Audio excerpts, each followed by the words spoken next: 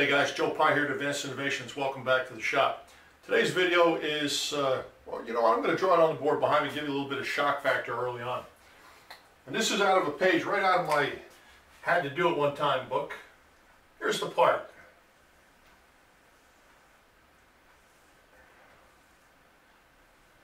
Boss comes over and says, got some pieces I need you to bore out. You're running the lathe today, so put some numbers on this. Inside diameter 625, outside diameter 1.125, thickness, oh, let's just say 0.001 to 0.015, thousandth of an inch. Okay, that's not exactly drawn to scale, but you can imagine that the part didn't look like that when the boss dropped it on your bench. Okay, a lot of you are saying, all right, let's do this crazy glue it, cyanoacrylate, acetone, let's go that route. No, there's 500 of them, so you can't do that. So you got to come up with a more creative way, and you got to get the job done in about 3 hours. So let's take a handful of these parts out to the lathe. I'm going to show you how to do it. Okay guys, these are the parts that we have to bore out. It's a 625 ID, about 1 1/8 OD, and there is a bunch of parts here. It's real thin material. I don't know if you can see how thin that really is, but just for yucks, in with the mix here, there are some tinfoil parts in here that are just over 1,000th of an inch thick. And what we're going to do is we're going to pressure turn them on an arbor. We're going to sit them down inside this cup. We're going to put this arbor together, put a lot of pressure on there, bore right through the center. Now you guys are probably saying, well, it's just threaded, right? You're just going to screw it on like that. Magic threads. Actually, I'm doing it with my finger underneath, so it looks like it's threaded. If you were to thread this and have your parts inside here, the rotational forces here could fold your parts over on themselves, and it could technically ruin your part. So a nice linear pressure is the way to go. At least it's the way I went, and it worked in the past. So what we're going to do is I'm going to put a piece of clutching material in this cap. And clutching material is the same used for the pressure turning operation when I made these, or from the pressure turning video that I posted. You want something that's going to apply a little bit of friction between all the parts. Now let's put the parts in. Take them on my finger. Perfect. Okay. Clutching material in the front. About 300 thou worth of parts. More clutching material in the back. And of course it's going to go right directly into the hole, right? Perfect. Let's get it out. There we go. Try it again. Alright, clutching material on the front and back. I'm going to put a slug in there just to back it up. And now the arbor itself.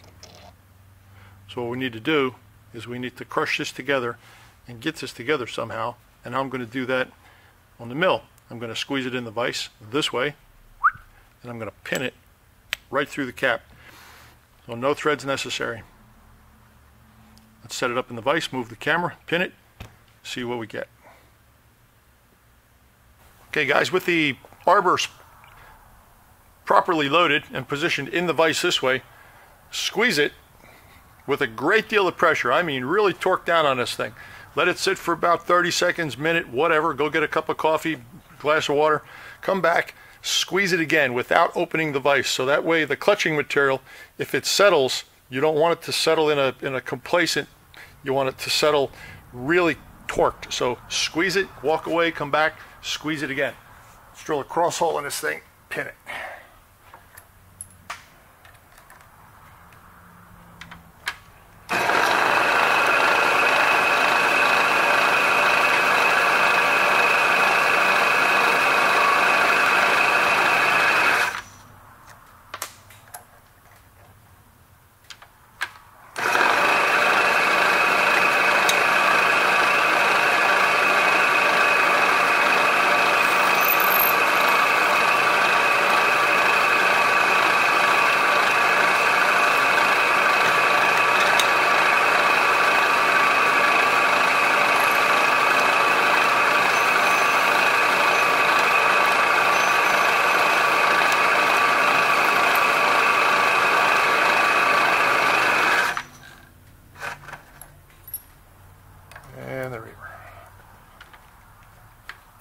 Make sure you keep your reamer size very close to the size of the pin.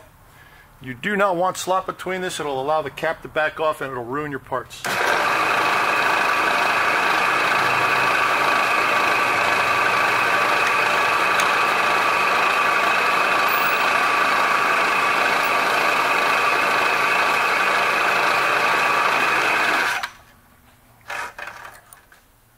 Do not open that vise yet.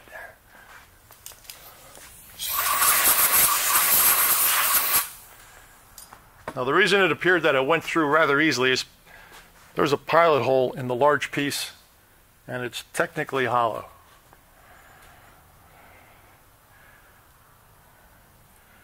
Install your pin.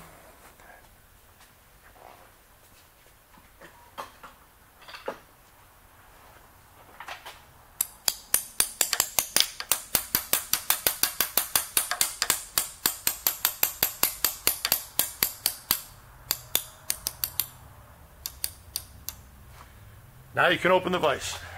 And if all went well, those parts are snug.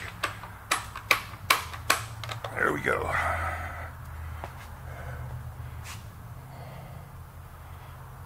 Let's put it back in the lathe. The hole in the cap is the end diameter hole that I want in the shims. So when the boring bar gets close to or starts to touch that, I know I'm right where I need to be. So let's load it up in 3-jaw, bore it out, punch the pin out, show you what we got.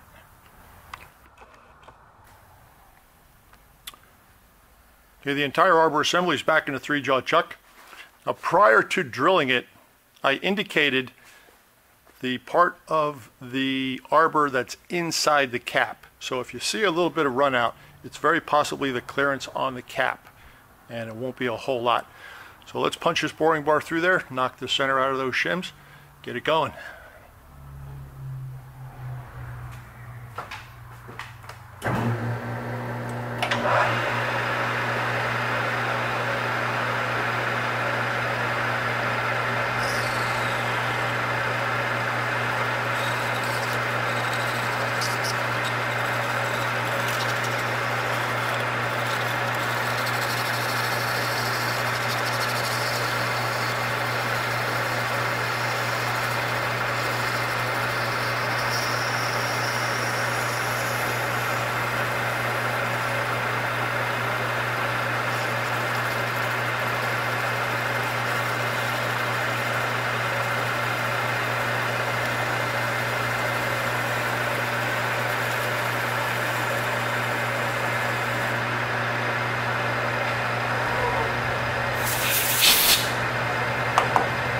I am hand feeding this,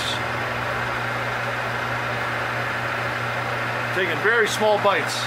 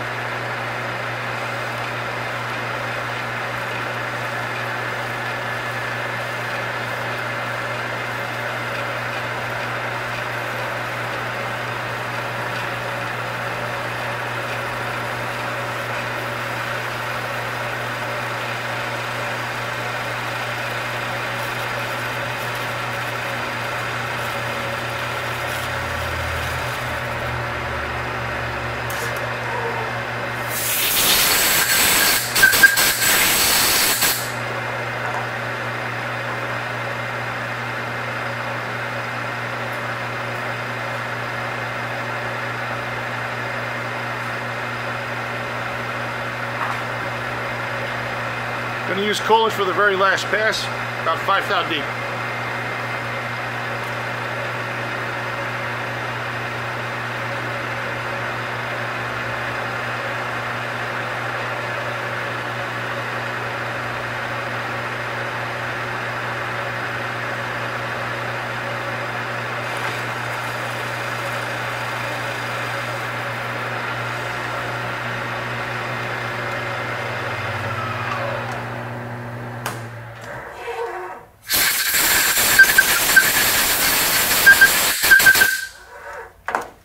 Okay, that is all she wrote. And judging by what I see down inside the bore, I think we got lucky. It looks pretty good down in there. In order to remove the pin, you're going to have to take it back over to the mill, apply the end pressure. It'll help to alleviate some of the pressure that's on the pin, and you can drive it out there.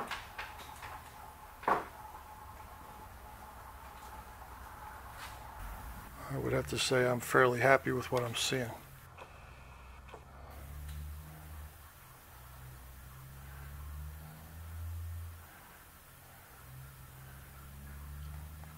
The crack that you can see is probably the clutching material. There should be one on the back as well, which there is. So let's squeeze this in the vise, knock the pin out, and take a look at how big that hole is now.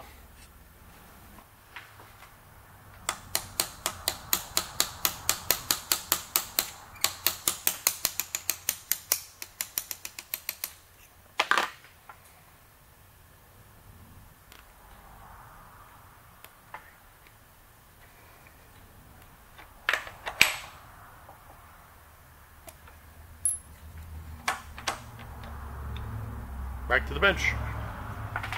Alright, now it's time for the big reveal. The cap may offer up a little resistance when you go to take it off because of the displacement of the cap material through the arbor when you cross drilled it. But in fact it's not, so that's nice.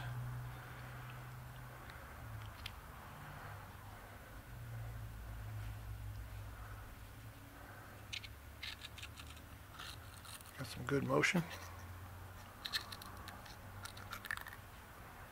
Clutching material. Finger stuck. Alright, let's stick this one in here. Draw them out this way. Alright, there you go. There's the clutching material. Clutching material on the back. Shims are successfully bored. This is the 621 diameter pin that was in there, just to prove that we did punch the center out. And just as the final demonstration of this technique, see if I can find the tinfoil parts and just completely ruin those for you. Show you how thin this work can really get.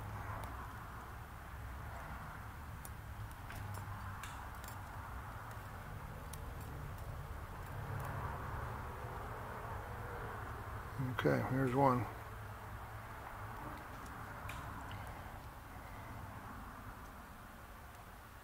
There they are.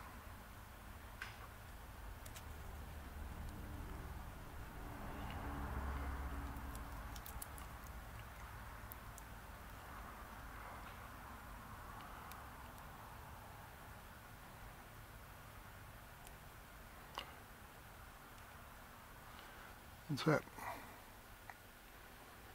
If you don't think that's a good technique, think again. That's a great technique. Okay guys, anyway, there you go. From the pressure you will have to feel these things and pull them all apart. But you can see that there's a bunch of them successfully bored out. And this little guy, well, that used to be a shim a couple seconds ago. Hope you like what you saw. Hope you can use it. Leave me a comment. See you inside. Well, that cap arbor idea works very well. Naturally, you get a mindset that you can't bore on an arbor. Arbors are usually for internal work. But when it's a cup like that, you just bore through the cap, through the part, into the arbor. All is good.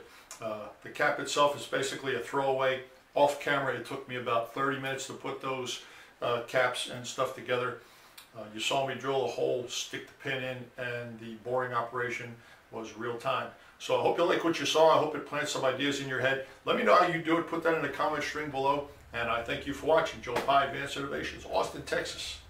I'm out.